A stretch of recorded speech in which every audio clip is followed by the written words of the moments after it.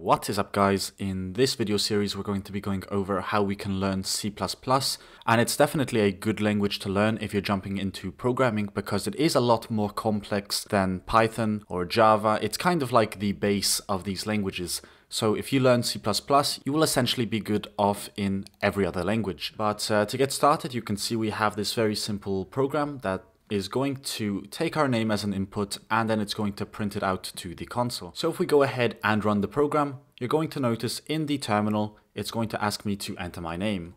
And I'm just going to enter that. And then it's going to say, hello, my name. And if you run the program again, you can enter another name. You can even say James if you want. And it will say, hello, James. So that's going to be the first program that we're going to create in C++. And with that, I'm going to explain what all of this means. So one thing I want to specify is that we are going to be using Visual Studio Code for this. And to create a C++ file, you just have to click on C++ and then save this with the extension of .cpp. So we can say hello sample.cpp. and save it somewhere that you can find it, of course. Then the editor for C++ will initialize. And I'm also going to go ahead and specify that I have a few extensions installed.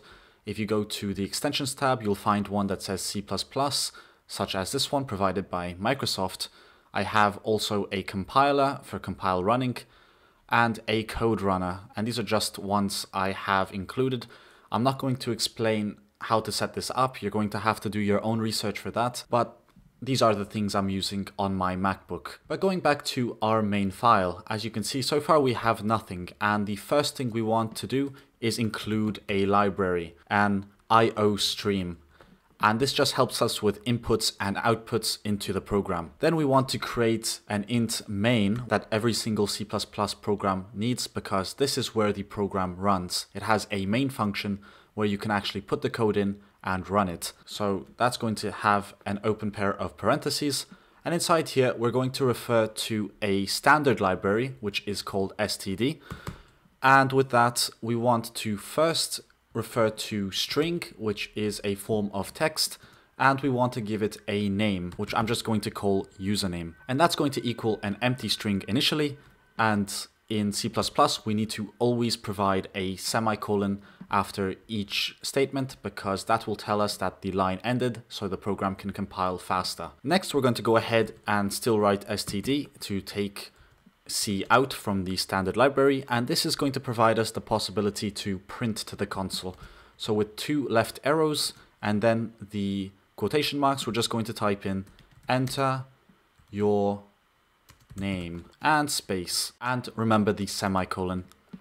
We're going to do the same thing, except this time we're going to type in cin, and this time, since we are inserting into the console, we can just type in the username that we have created and provide a semicolon. Finally, we're still going to refer to our standard library and type in cout, and here we're going to use something new, which is a escape. And as you can see, by doing /n, you're going to have a new line printed in the console. So this just makes it nicer to look at in case you want to have one line after the other. So we need that new line for this example. We're going to type in hello, and in C++, the two arrows kind of act like a plus. So we can just add that. We're going to say hello username plus an exclamation mark with two backslashes. And also we want to return 0, which means the program has terminated and can exit out of this. Otherwise, it will just continue running endlessly. But now let's go ahead and save the program by doing Control or Command plus S.